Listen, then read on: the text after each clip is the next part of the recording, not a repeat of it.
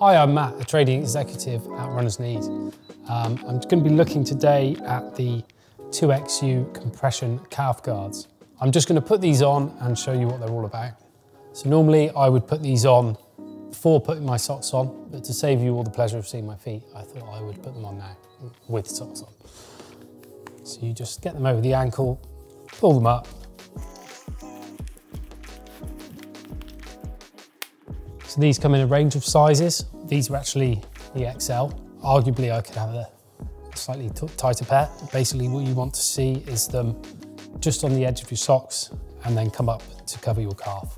What they will do is they will compress the calf muscle, prevent it moving too much while you're on the go. So you may be wondering why you don't want your calf muscle to move too much while you're running. The reduced muscle oscillation, excess micro tears of the muscles. The muscle needs to tear and then build back up, but this will help it overdoing it. I found them particularly useful on very long events where I've been running for a number of hours. They just help the onset of fatigue and just keep everything nice and tight in there. Another way to use them is obviously for recovery.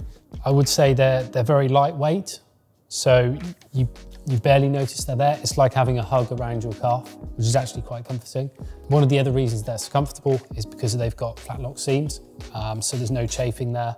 They are very comfortable once you've got them on. They can be a bit tricky to get over the ankle, so you have to make sure you don't over pull at the top because you could damage them. You have to slip them gently over the ankle and then pull them all the way up. But yeah, once they're on, great piece of kit.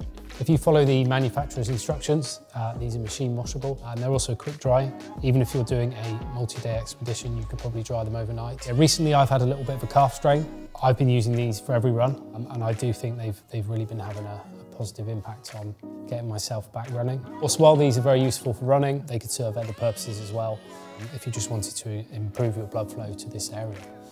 Obviously with the tight fitting, it means they can be worn underneath other things. So I know they're commonly worn under wetsuits and triathletes can use these while they're doing longer events in particular. You could also wear them under football socks and wear them for that.